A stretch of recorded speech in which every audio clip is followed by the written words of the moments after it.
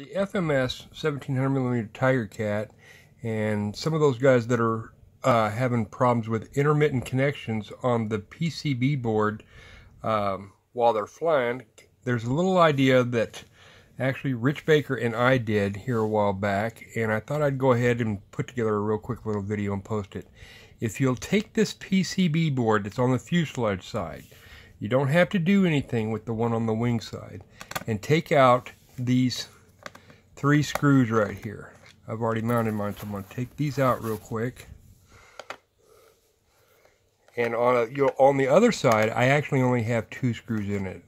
For demonstration purposes, I'm showing this side that has all 4 in it. And you'll notice they come out pretty easy. They're kind of short here. A magnetic screwdriver really helps a little bit here. You'll notice I've got a magnet on my screwdriver here to help hold these. Come on off there, guy. You don't need to be there. I'm done with you. And anyway, take this board out. This board is actually in here when you get it brand new, kind of tight. Okay, don't pull or squeeze on any of these little connections here.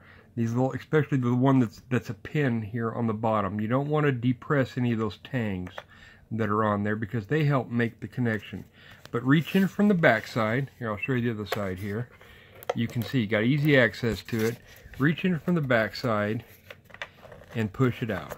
Okay, and keep mindful of the orientation, that the pin's on the bottom and the socket is on top here. So let me loosen my wires here.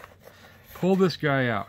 We took a sanding board, you'll notice here, we took just a little bit of sanding and we sanded the edges all the way around this PCB board to loosen the fit. And we also, you'll notice, rounded the corners. Now, in addition, I kind of reamed out these holes. Let me back out here.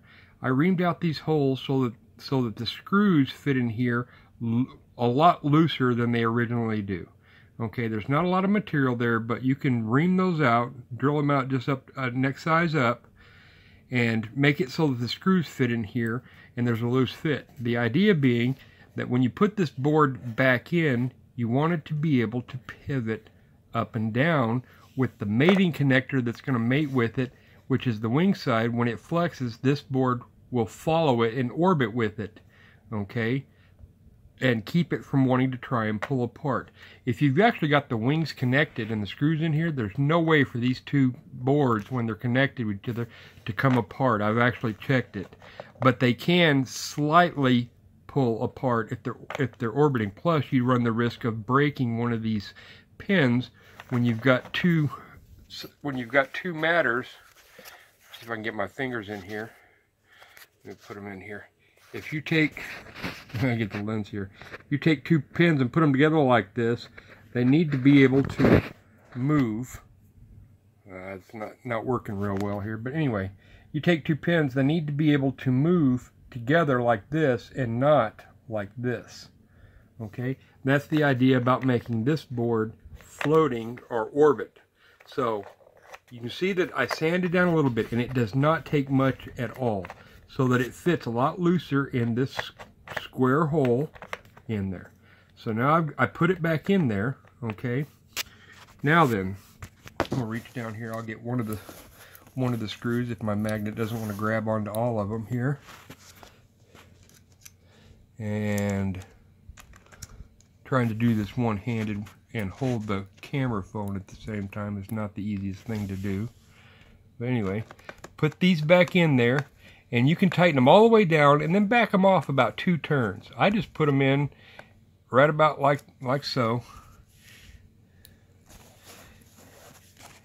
And I'm going to show you what this is like with actually 2 screws. You can actually remove 2 and it's well. This will help maintain the plug and play ability of the wing, so you don't have to manually take this out and plug it in back and forth. Now then, this board will orbit, and it doesn't need to orbit much, but yet it's still secured so that when I plug the wing onto it, I can still pull it off without the board coming all the way out.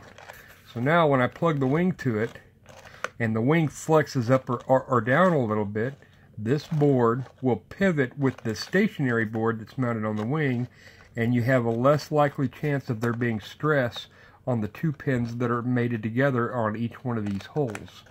Okay, so now you've got the board orbiting. So now when the wing flexes up, the board will move with the board that's actually in the wing that it's plugged into.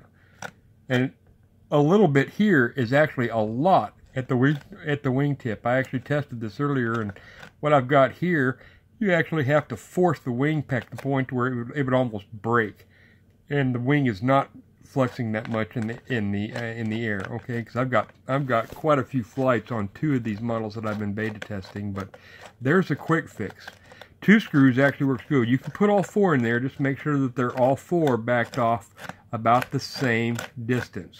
And that's what I've done for a quick fix for this orbiting situation where guys are having intermittent. Plus it also allows it to pivot back and forth for any kind of shift, even though the main concern is flexing up and down. But orbit like this. Now when it's connected, everything will move together that needs to stay stationary, and you only need to do this on the fuselage side. You can leave the wing side alone just like it is and not have to do anything.